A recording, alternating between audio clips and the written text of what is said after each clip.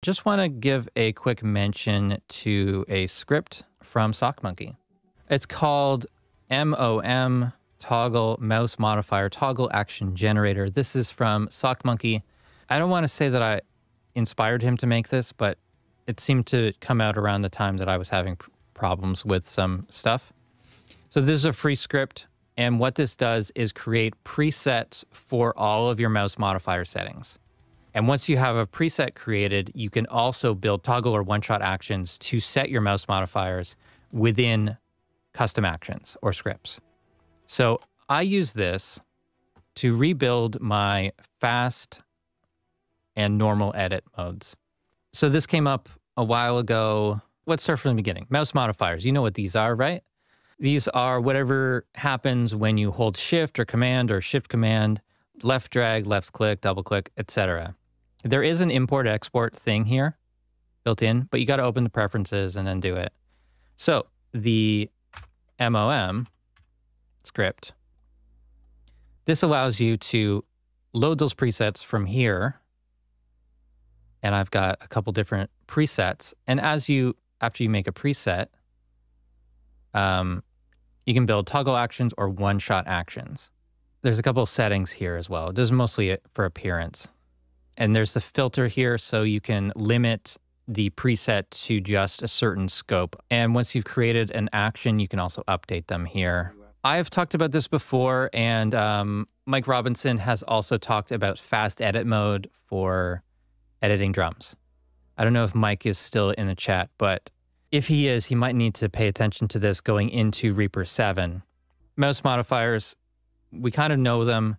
It's a bit of a pain to change these things while we're in the middle of working. So in the action list, there's these actions for setting default mouse modifier. There's a few hundred of these, but these are going away in Reaper 7. Each of these actions just changes the default action for each of these categories for dragging, clicking, things like that. If you want to use these in custom actions in Reaper 6, no problem. Reaper 7, it's going to be a problem. So this script is going to resolve that issue, or should. Let's find my fast edit mode. Custom fast edit mode. Split selected items edit cursor with crossfade on left. Enable auto crossfade on split. Enable auto crossfades. Disable snapping, and then John's fast edit mode mouse map, which is just recalling this preset for the entire mouse modifiers. I didn't use the filter here to limit it. Fast edit mode, I'll enable it here by right-clicking on my fast edit toolbar button, which I can't find. There it is. So fast edit mode, it will split at the top of an item. It will slide the contents of an item at the bottom, and if I'm dragging at the top, it moves it.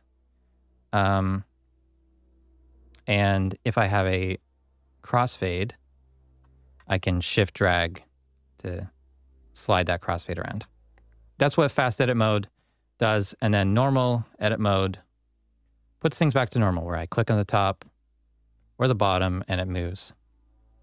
So essentially, it's a shortcut so that when I click on an item, it splits it there with the crossfade on the left, and then I can slide the contents of the item. It's kind of a fancy editing tool that I use. Made popular by Adam Wathan years ago, but sort of tweaked to my preferences, and as Reaper updated, made it better. I mean, that's a workflow that I've been using for like 13 years. So it's kind of important to me that I can keep using it.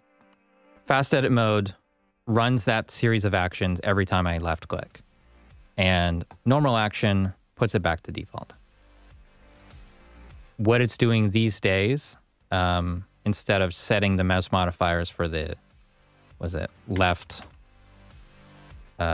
click, default, item, whatever it is. I forget what it was exactly. But setting the mouse modifiers from these separate actions, it's now just loading these two presets.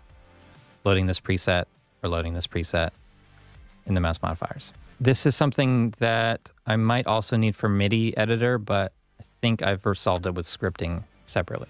So yeah, I will put in a link in the description to this script where you can get that. It's in Repack. I'll put that in the chat as well. I think this is going to be something that's useful for Reaper 7, or really just anytime you want to manage your mouse modifiers. GemX, why are they going away? So I guess you mean the mouse modifier default actions. Just that there's like 1,000 actions, and there's sort of like a burden of keeping them maintained. Most new users don't ever need to change their mouse modifiers frequently, like within actions. So relying on scripting or some other tool, well, I guess scripting is still the way that we're doing it. Either writing scripts or using a Mouse Modifier Manager like the one I just showed, that's going to be the way to handle that going forward. There's also one Reaper 7 feature to do it, but it's not going to cover all situations, I don't think, and especially not for MIDI. I think it's just to clean up the action list.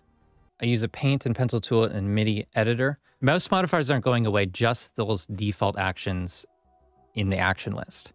So if you use different modifiers for paint and pencil tool, then that's fine. But if you're using the same modifier for both of those and an action to toggle them, then you'll probably need that script. But if you're using like Shift for paint and Command Shift for pencil or default for pencil, then you're fine.